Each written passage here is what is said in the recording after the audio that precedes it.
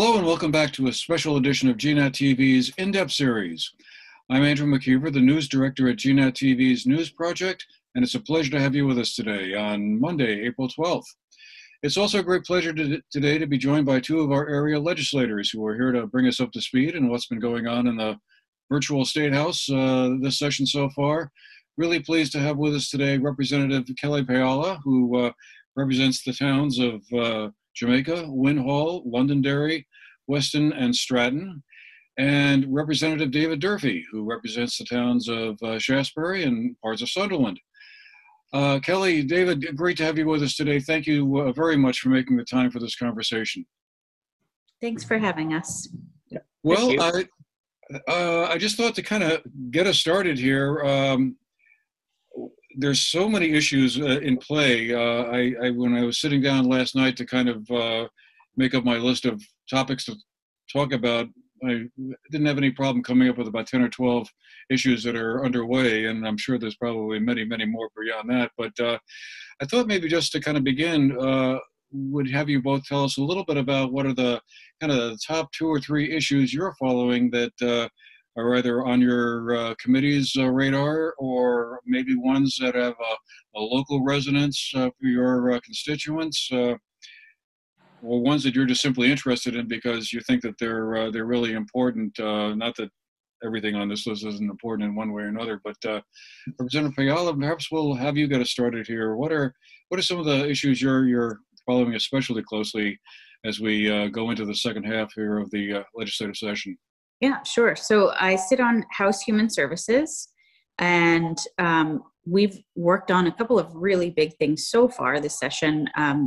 I would say the most prominent of which is the child care bill, which, as we all know, after the last year is going to be crucial for helping get everyone's economies open back up again. And as we come to summer, having opportunities for children to be getting together safely and starting to re-engage with one another and getting parents back in the workplace is, you know, one of the best things that we can do for our families in this state. So the child care bill, which is looking at providing support for professionals in the field, is really crucial. And we are also going to be hopefully doing a study looking at long-term funding sources to expand access for childcare. And in the immediate for this summer, as the governor announced at last Friday's press conference, there's a push to create summer programming for kids of all ages, and in hopefully in slightly more creative ways than they currently exist or had existed, by expanding funding opportunities to organizations that aren't necessarily just in schools. I think we see in a lot of smaller rural communities that it isn't always the school or the school district that is providing summer and after school opportunities for kids. And so finding ways to help fund an array of programs, because the most important thing is that kids have fun, safe places to engage with one another and engage with adults who are able to be good role models for them in their lives and help create safe spaces. So the after school and summer thing is something that I've been involved in outside of just my committee. I've been co-chairing the Universal After School Task Force, which started meeting in December, right before session started. And so we're looking at a little bit more long-term, but what's happening this summer is a really great kickoff to what could be an expansion of universal after school for the state for years to come.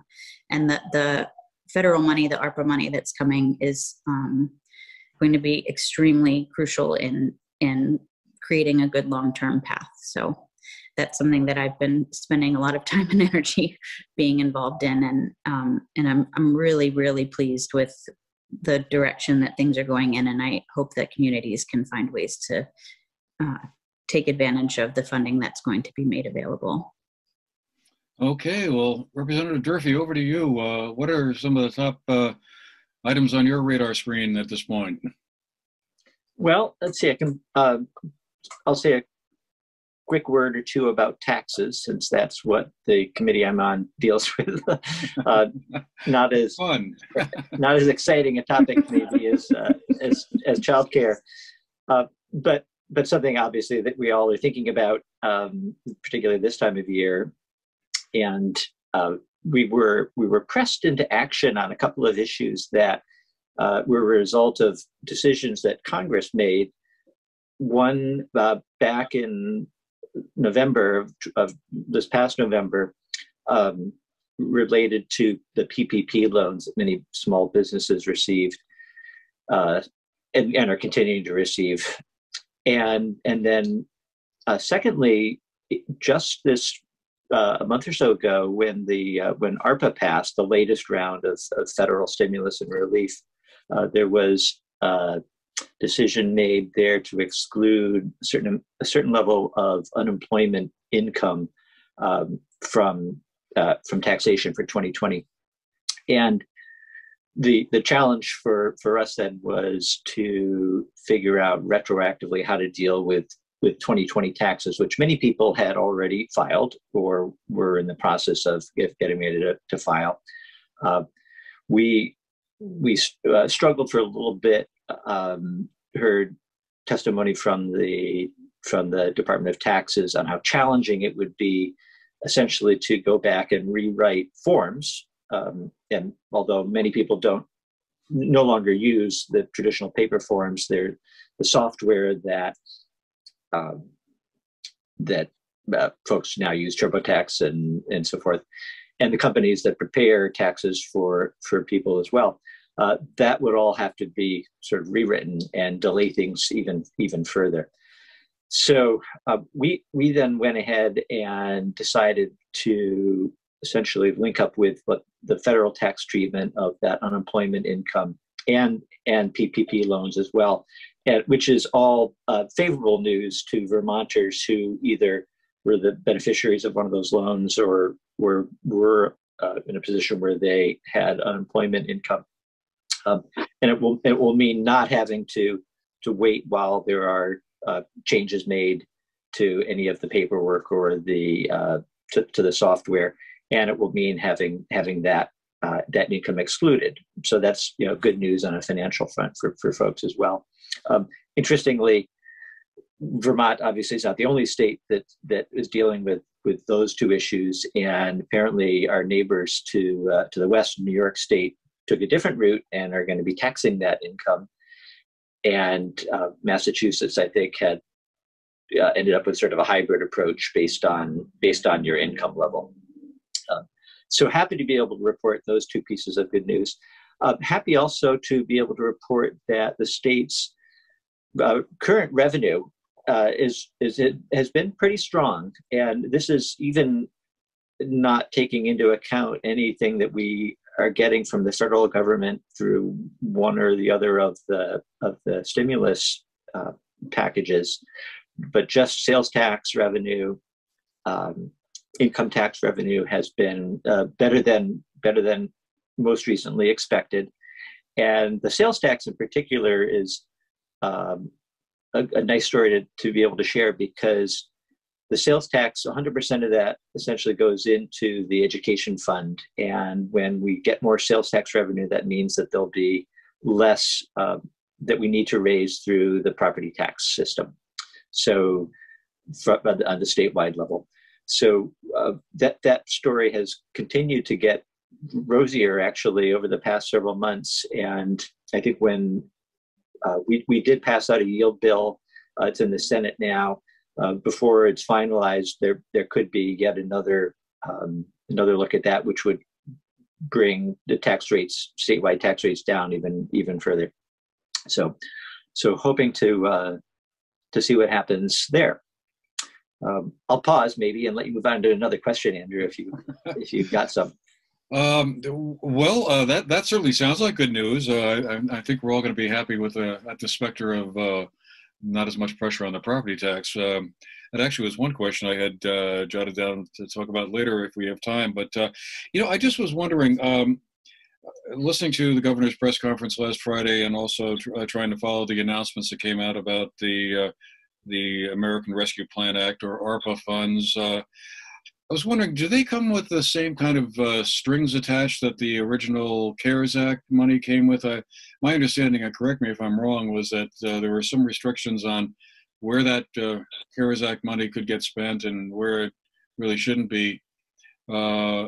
Is the ARPA money kind of similarly boxed in, or is there more discretion and flexibility on the part of the state government to allocate it where they think might be the best fit?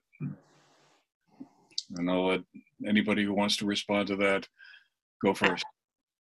I think we're still waiting to get more guidance, information, guidance on ARPA, and I think it depends on which pot of money you're talking about. I think that there's no way that there won't be a laundry list of guidelines that need to be followed in its spending, but I know the hope is, with money that was being directed towards childcare, that there would be more flexibility than there was with CARES Act money, but we don't know quite yet what all of it will be. And I think something that's going to be important for our municipalities to pay attention to is how they will be able to spend the ARPA money that goes directly to them. And we don't have a lot of solid information about those guidelines yet either. Well, while we're on the subject of childcare, Representative Pajala, I guess I wondered, the bill you were talking about, was that that H-171 bill? It's now over on the Senate, I guess. That would be the one that would ensure that Vermont families spend no more than 10% of their income on childcare annually? Is that? It would not ensure that. It had that language in as a goal, although based on the changes that are happening to the child care subsidy system, families who are eligible for child care subsidy, when this change happens, there's a change in eligibility and there's a change in the amount of money that families will get towards their subsidy. Based on those changes, most families, not all, but most families that would qualify for subsidy would fall around the 10% of their income range for what they would be paying for childcare within the subsidy system. Only 20% of families that access childcare are eligible for the childcare subsidy, so that does not apply to people who are just paying out of pocket for childcare. And I think the overall goal is making that a reality for all Vermonters, not just people who currently qualify for subsidy.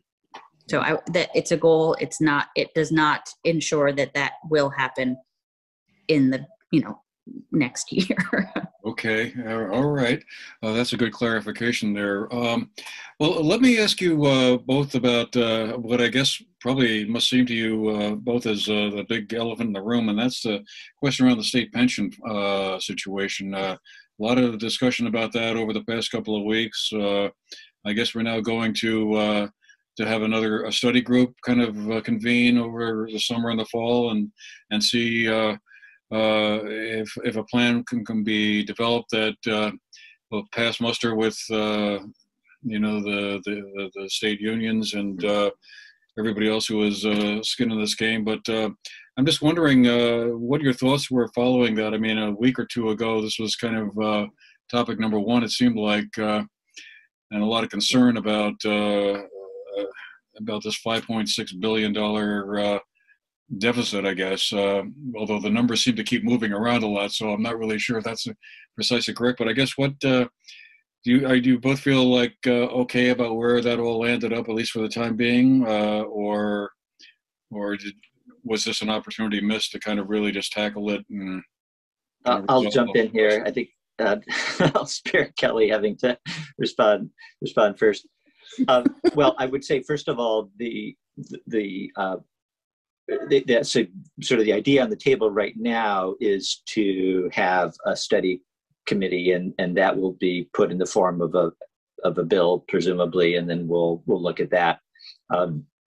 Although that, I think even that has yet to be, I'm not sure how much agreement there actually is on that, but it would focus on looking at the governance of the plans. There's been some concern, I think, about oversight and the financial acumen of the folks who served on the boards of those of the three different plans, that the state employees and the teachers and the municipal employees. So it's a step, I think, in the right direction. Hopefully that everyone can agree on before we wrap up in later in May. As far as actually dealing with the issue, I think that we did lose an opportunity, although to be fair, with just a few weeks left in session, I'm not sure how much we would have been able to get done. It's obviously a hot button issue for everyone. I think the stakeholders and the people who are directly affected obviously had legitimate concerns. I'm not sure the rest of the public has a great grasp of what's at stake. I'm comfortable saying that because I think even I didn't have a great grasp of what was at stake a few months ago. The legislature has certainly come up more to speed, but we're a couple of factors that just sort of might help people understand better. People are living longer, and if you're on a pension plan with a defined benefit, that means you collect that money longer than you would have when people didn't live as long. There are fewer teachers today. Our population has, school-age population has declined considerably over the past 10 years and 20 years. And that means fewer teachers paying into the teacher program. The returns on the pension investments have not met expectations, and we all know that interest rates have been down since the Great Recession, really. And there was, I think, probably some sense that they would grow, and they just haven't. We know what we're getting from our savings accounts, zilch essentially. So even though the stock market has been booming recently, pension funds aren't invested. You don't want to invest them in riskier funds, and they tend to be more conservatively invested. So most recently, the boards have looked at the situation and said we're just not going to continue to get. We can't continue to project we're going to get the kinds of returns that we've been saying we thought we could get. So they lowered that expectation.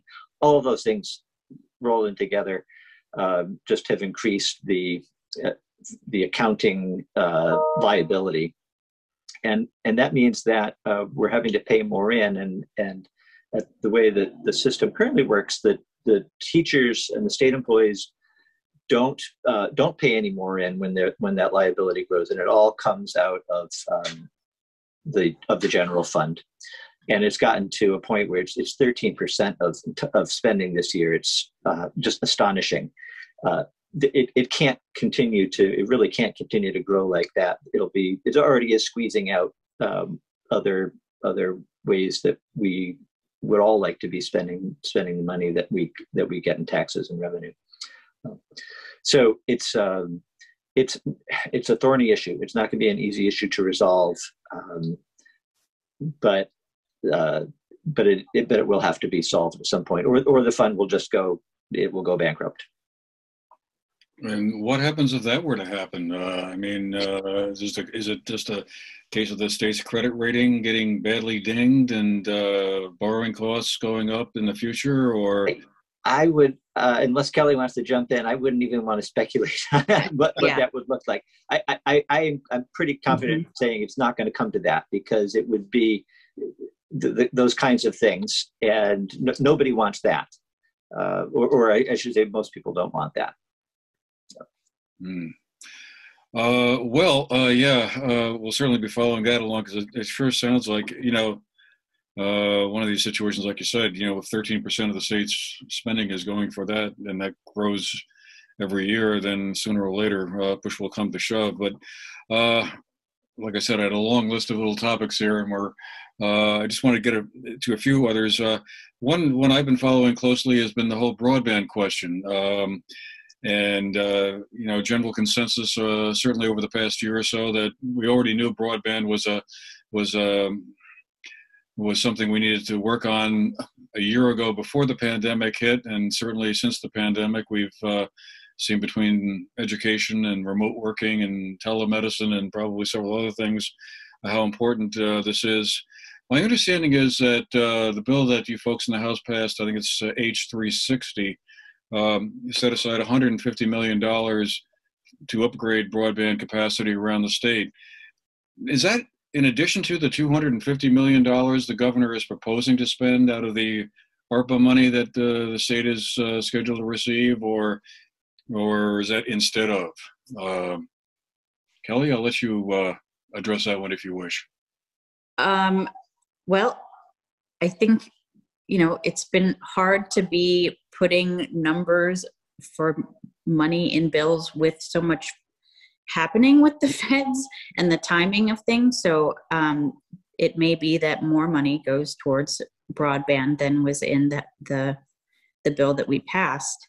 But what the governor's plan is versus what the legislature's plan is often not. They often don't start off in the same place. So some of that I think might be changed by what guidance we get from the feds, and I think at least there will be a minimum that gets spent on broadband, and any amount that can be above and beyond what the legislature has in that bill currently would be put to good use. So it's a top priority for everybody.